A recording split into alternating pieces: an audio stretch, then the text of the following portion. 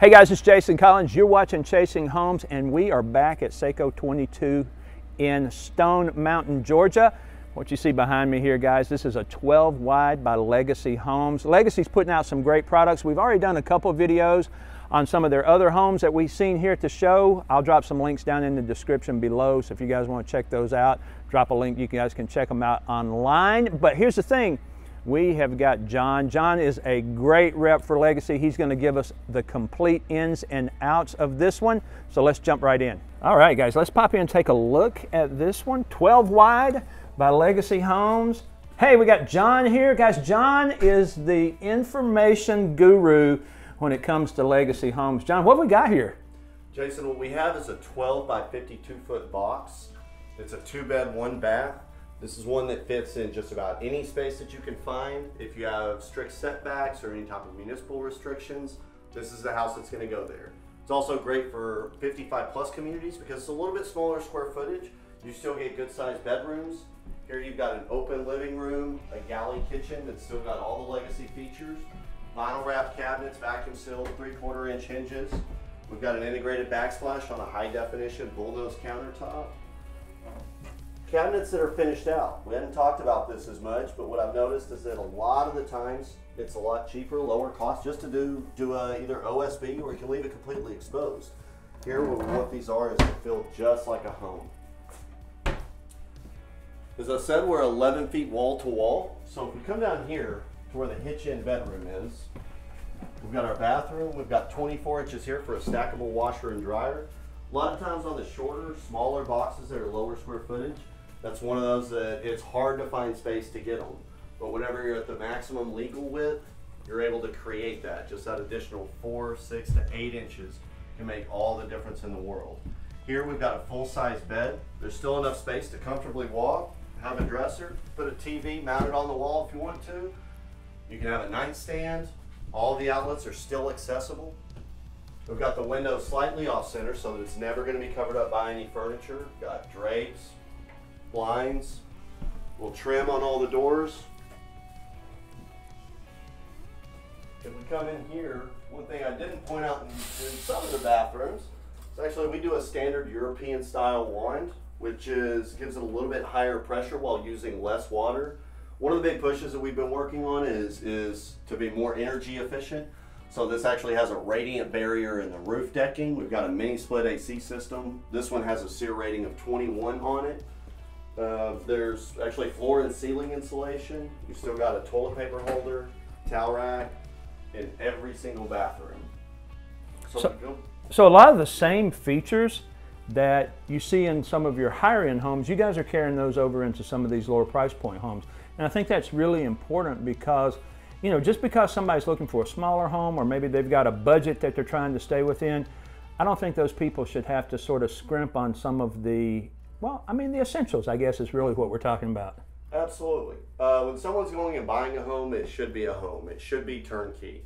It should have something like a floor-mounted doorstop so that at no point, even if they're not thinking about it, they never have to worry about the door putting a hole in the wall or putting something that's sticky behind it to try and protect it. How many of you single wides have we seen that had doorknob holes in the wall? Quite a few. You know, if you've ever had a refurb or seen what they come back, where you're replacing countertops, you're replacing light fixtures, but you're patching up holes all over the place. But you know, some of the things that you had pointed out is it really goes to resale value. You know, one of the questions that people always have is an investment in a manufactured home going to be something that I'm going to be able to get a return on? Am I going to see any sort of appreciation on this? And little things like that, people don't necessarily think about. Hey, if you don't have holes knocked in the wall, that's going to help your resale value. If your countertop has got a lip that's going to prevent moisture infiltration going back behind your sink and your cabinets, that's going to help with resale value. So when people look at manufactured homes, even these smaller ones, these park models and lower price point homes, they need to be aware of these things that may or may not be available in every home, but certainly Legacy's thinking a little bit ahead of the game on that. I appreciate that, and I agree. I think a lot of the times when someone's walking through and they buy a home, they don't realize what they didn't get or what's missing, and so then they've got to go get it somewhere else, which that kind of leads a little bit sometimes just to a little bit of dissatisfaction, maybe spending extra money that we can take care of ourselves and do so and deliver that value at a lower cost. One thing that I point out too is in our tub shower combos, these have built-in shelves for them.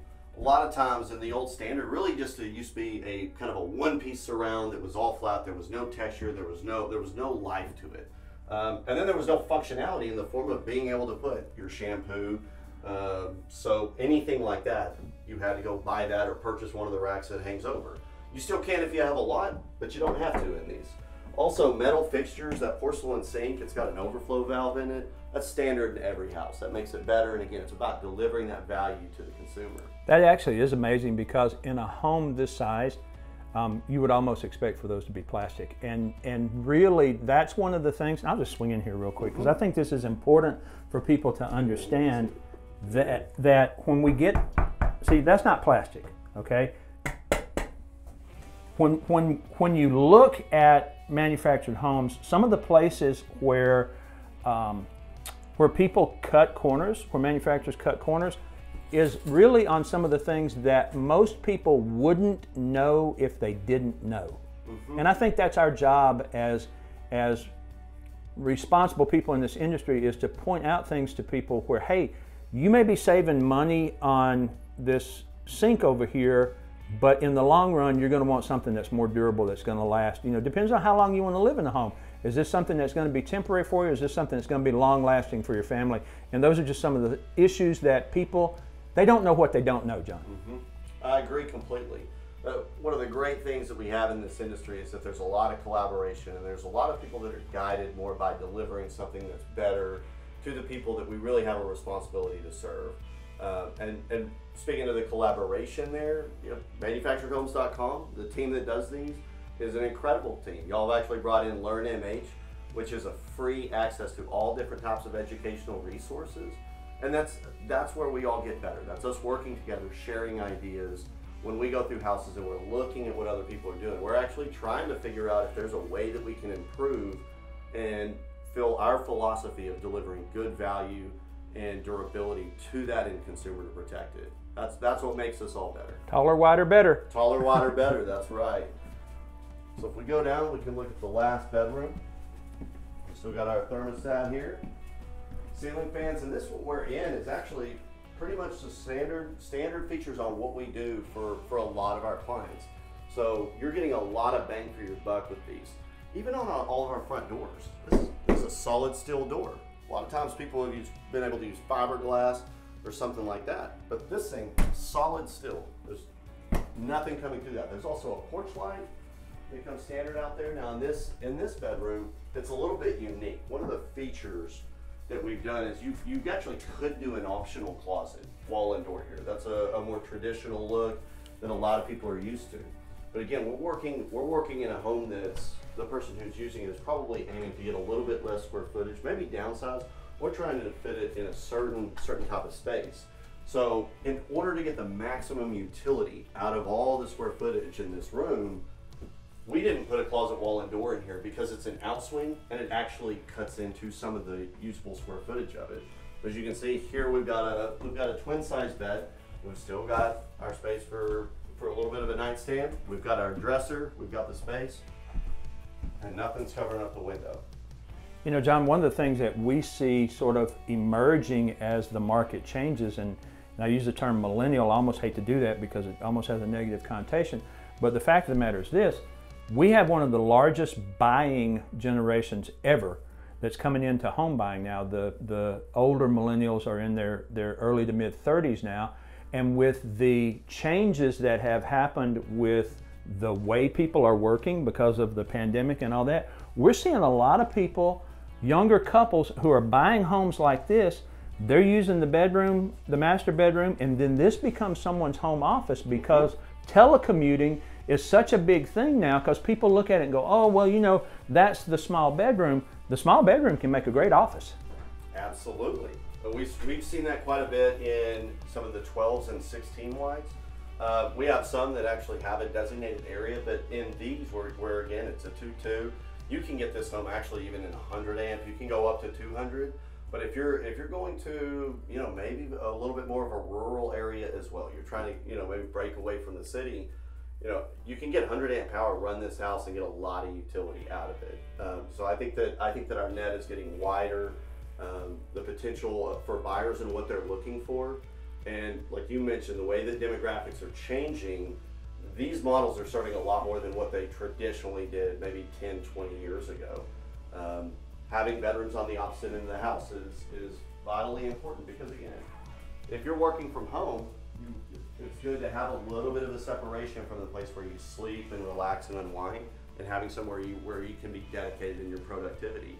Also, if you're a senior but you want to have a caretaker or family that comes in, you're still able to have that privacy from both sides in this house.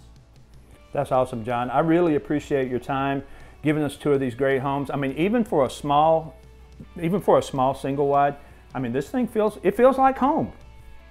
Well, that's what we aim to do. We build homes for people, and we try to make them, again, as functional, as durable, and as effective as possible for people. So, you know, taller, wider, better, energy efficiency, LED lights, those are all those little things that you got to put in. And once you do that, people get a very good experience on this industry and what's produced in it.